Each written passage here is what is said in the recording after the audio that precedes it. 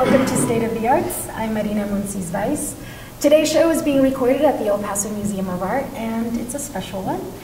We've got, well, as you may be aware, the El Paso Museum of Art is currently showing Papel Chicano 2, works on paper from the collection of Cheech Marin. It features 65 works by 24 artists, and today's show is going to feature a roundtable with several community members, as well as Chicano art collector, comedian, actor, writer, etc., etc. All around good guy. Cheech Marin, welcome to El Paso. Nice to be here. So we're going to have a roundtable discussion, and I'll just go ahead and kick off and ask you the first question. Okay. All right, so what's your take on the border artists and the importance of collecting border art? You know that the border art is essentially Chicano art started as a political, the political face of the Chicano civil rights movement, and so border issues were always very important because they were the most recent memories of many people, you know, and as farther away they got from the border, then other issues came into play. But it's obviously a very hot topic subject right now throughout the United States, especially here, which is kind of the center of it right now, where whether you have a situation with Juarez and aquí in El Paso, it is brought into the forefront of American and international news right now, because it is how do we formulate a policy that is beneficial for both countries? It's a long question's been being asked for a long time, and there's been different solutions to it, or different propositions that make it. Nothing made it work to the benefit of, well, chiefly Mexico, but nothing made it to the benefit of everybody concerned. So it's an ongoing issue.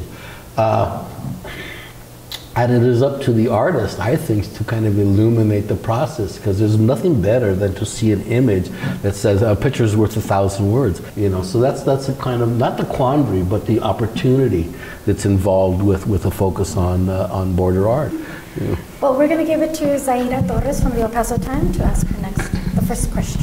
The second question. Well, I'd like to follow up on that a little bit. I was reading some of your previous interviews on Chicano art in your collection. And I was reading one in 2005 where CNN quotes you talking about the importance of bringing Chicano art to the masses. And you said, you talked about wanting to share what Chicano art does, and the quote is, to symbolize the inclusion of the Latin and Latinos' cultural contribution in the mainstream that has kind of not been recognized.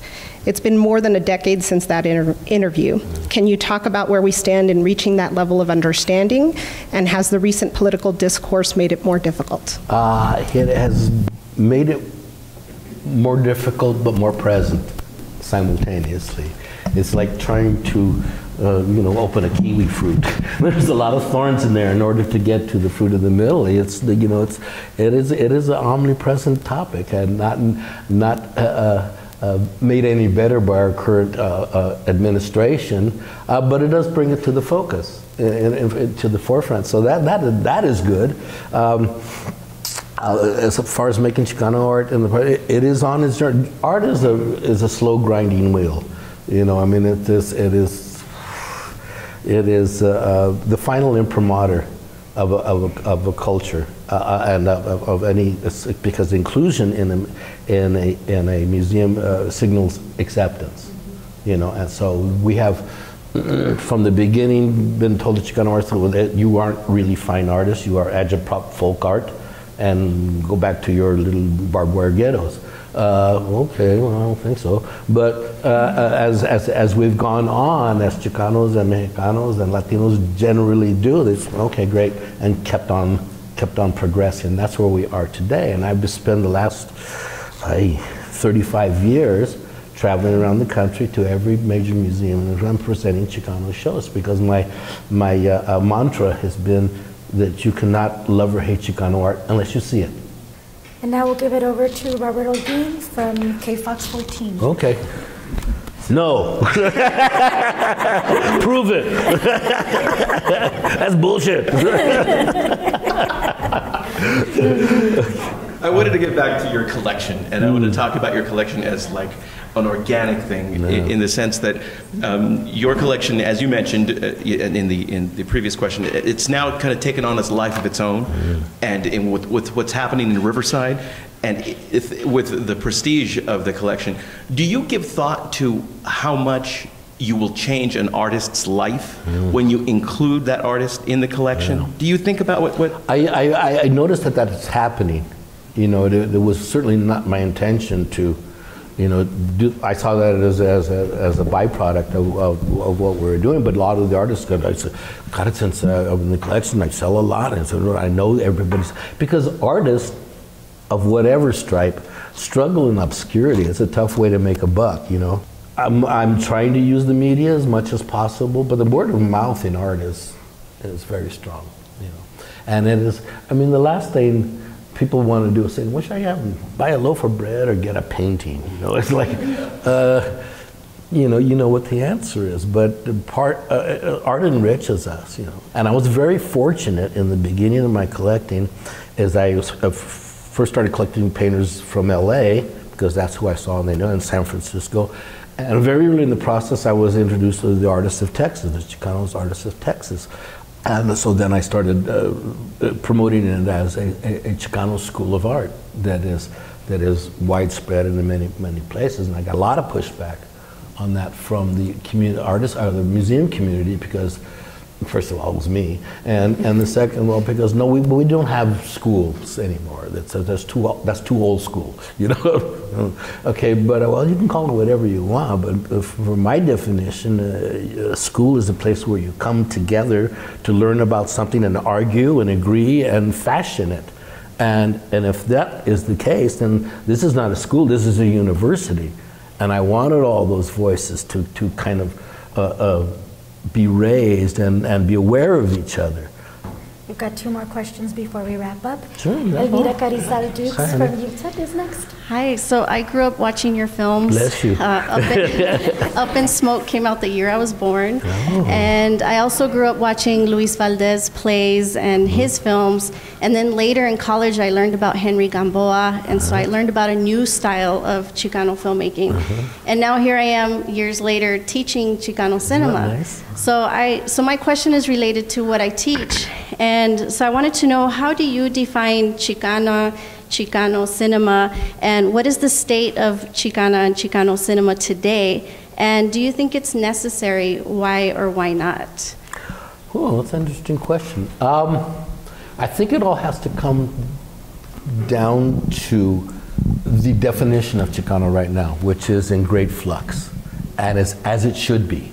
You know, one of the academic questions that I'm proposing to everybody that's going to be involved in the community is, what is the definition of Chicano today? And what I've been hearing, especially from all the artists, it is not solely Mexican based.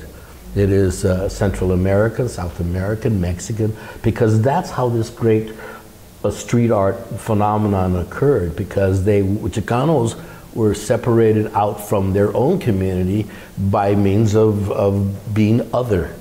Chicanos were other. They weren't Mexicanos anymore, they were Chicos, they were Chicanos, little satellite Mexicans living in tin shacks along the border. You know, so they were ousted from their own, you know, their mother community, and so they were other. So this tag applies to all those people that grew up in the same milieu. They were influenced by the same cultural bending forces. They are other, and they you know, they grew up going to the same schools, and then it was dead for a while. But then the next generation, a couple generations, the younger kids, the rock and rollers, the punkers with the black leather jackets, they were also artists.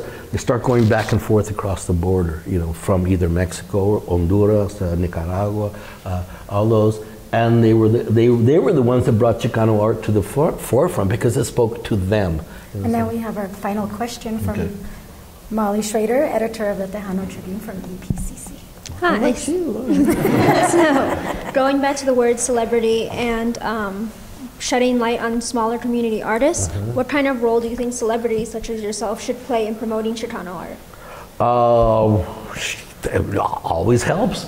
You know, it always helps. I mean, I know since I've started collecting and advertising this process that I have this big collection and I travel it around so we can enjoy it. Other big collectors have arisen, and bless them, and that's what I want. And each of them have their own goals or their own reason why they're doing this. Some it's for, they think it's going to be the next big art thing, and they're going to buy it for $2 and sell it for $2 million. Good luck, you know. The wheels in the art industry grind slowly. Or sometimes very fast, you know, like the pop-up culture. But it helped me. It helped me because through Cheech and Chong and Cheech, I've had a lot of goodwill out there. It wasn't like I played a serial killer in every movie. You know, I played a character that everybody could, you know, relate to and fun, and it was relevant to the community. So that absolutely helped, you know. But now we're going to use Riverside to not only expand the definition of Chicano, but expand and focus on other aspects of the art making process. I want to have a lowrider museum. You know, it's that combination of high and low art at the same time, which all my favorite artists encompass. You know, and that's great because all the artists that I collect or have collected in this are university and or art school trained. And they're influenced by international historical art, plus their community, and plus Mexican art, and plus whatever Latino country they come from. But I want to gather them under, I want to relabel them under a bigger definition of Chicano, because it has come to mean other. It always has meant other, but there's a bigger definition of what that otherness consists of right now. You know, and I want to join them all together because, you know, it is a thread that we're going to. You know? There's a thread that makes this country better, you know, and the world better. You know, it's like because now we will start to reach out to have a more international face, and that's when it really gets started. Yeah, it's a nice ride, and it really is a nice ride. Any other questions? All right. Nada. Well, that does it for this edition of State of the Arts. Cool. Thanks to all our guests and Cheech Marin for coming and talking art and politics here in our West Texas town of El Paso. They're inseparable. Thank you a lot. They are inseparable. You know, thank you. We appreciate you coming, and pleasure. thanks for bringing Papel 2 to El Paso. Ooh, this is a good one.